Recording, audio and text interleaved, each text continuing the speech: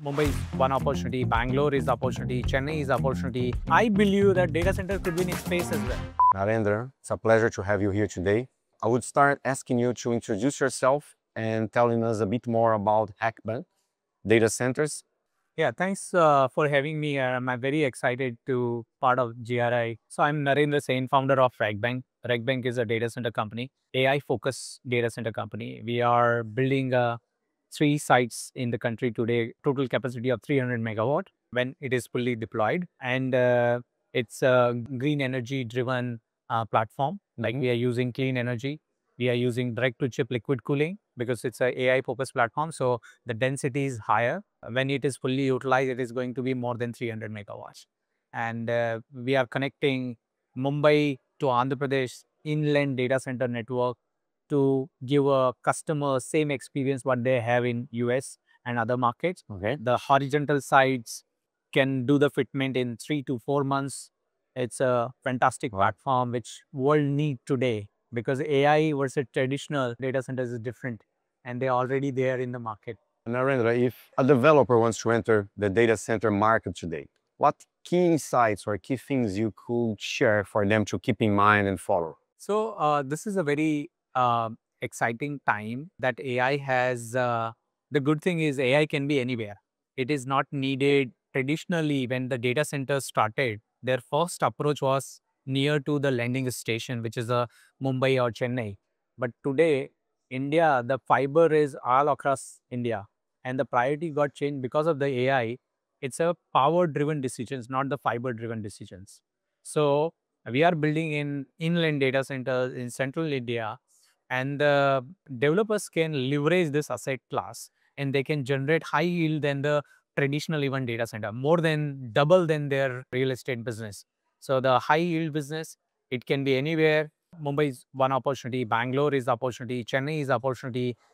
India is a high dense. If I talk about only India, the population is high dense. Every state at least 1 or 2 data center is required.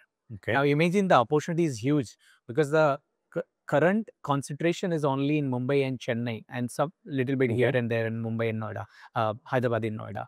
Talking about the capacity of the data centers, is there any rate between the use of AI and other kind of data? So if I talk about traditional data center is already there in the market, which is used for your day-to-day things like you're watching Netflix or anything. It is like a traditional workload. But now AI workload has taken over that space. You use OpenAI today, ChatGPT, and all the AI applications, creating a video, images, whatever it is. So the LLM consumption has increased manifold. And that's where I believe that the AI workload is going to be, the key, and it will take over the traditional data center workload to the primary. It will be going to be in the AI data centers. Talking about innovations in the data center, cooling, new hack densities or designs, what do you see nowadays happening? Cooling is a key differentiator because right now, beyond 10 or 20 kilowatt of power utilization, you can't, beyond 20 kilowatt, you can't serve with your traditional cooling method. You have to adopt the liquid cooling.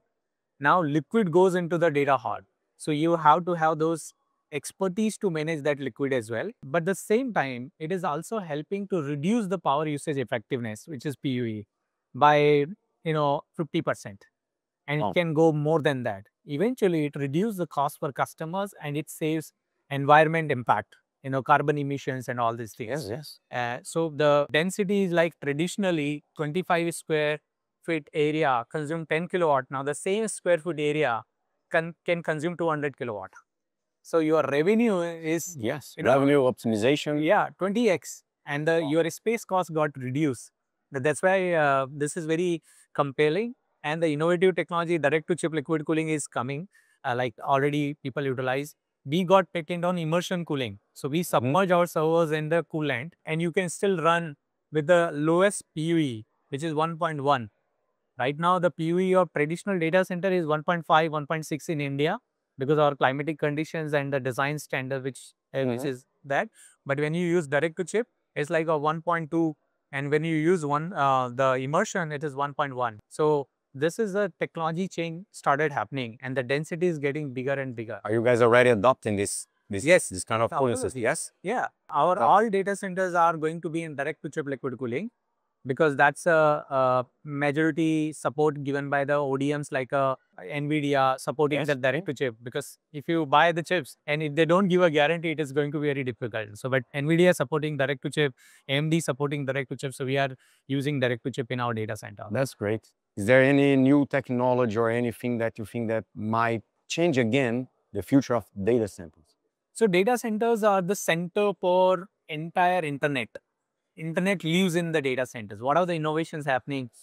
Like NVIDIA and the AMDs keep pushing the boundary. The kilowatt, initially it was like 200 watt of chips coming as a general purpose compute, CPUs. Now GPU is 1.5 kilowatt to 2 kilowatt, one GPU. Now imagine that it started increasing. And these technologies are now going in the quantum side.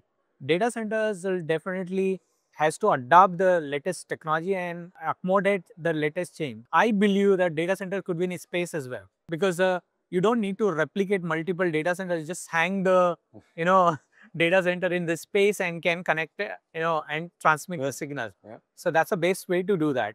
But I think quantum computing required a different kind of cooling. It is not possible even with a liquid. You need helium to cool down that servers, and you need a chamber for that. But it is changing super fast. Earlier, it took like 15 years to reach this level. But now it's just exponential, right? Yeah, and it's past 40% year-on-year growth on data center, AI-focused data center. Now imagine initial when the general purpose compute comes, the customers are asking, okay, I will take 10 megawatt, and it get a year to fill that. Now today the AI capacity is like, I want day one 10 megawatt. They start with that. Yeah, they start with 15. Now they are talking 100 in a year, 100 megawatt. Imagine the workload is growing super fast. So loads of opportunities you can Lot of opportunity. Like people are not able to build data center that fast, not able to get the power fast. So there's a combination of energy and the data centers. Then only you can serve the AI workloads. Power, source. Is this an issue for you in India? At this point of time, that's where we decided to go inland data center, because AI can be anywhere. Our customer, they don't care about the location. They care about you have to have secured power. That's the primary thing. And the clean. This is the second number. So this is what we are doing. We are going on the regions where the power is surplus, the state, and the government is supportive on the policies. So we got a fantastic policies in the state where we are. Which is completely dependent on the infrastructure that you have, of course, yes, right? Absolutely. So good to know that the government is also working towards to make it a reality and expanding. We are building a AI data center park in central India, Chhattisgarh, Raipur. Naya Raipur, the state has given a lot of support. We got within 30 days land along with all the permits, which is the magic to the entire data center industry. And that's how aggressive the state governments. And every state has 60 to 80 million. Like this, every state in India is like a equivalent to the country in the Europe. They have that much population. And that population is going online day by day.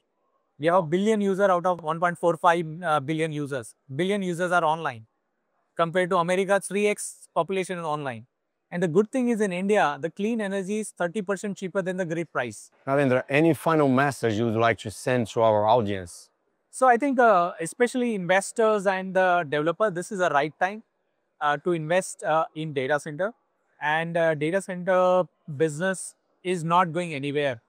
It is going to be there for another 10, 20, 30 years. It's a long-term asset game. Your customers are quality technology customers. I believe India is underserved on the data center today. I'll give you a fact. The current capacity deploys 1.2 gigawatt compared to China is 13 gigawatt. America is 25 gigawatt. Now imagine the India is underserved. India in another 5 years most probably will add 5 gigawatt. That's an opportunity for everyone out there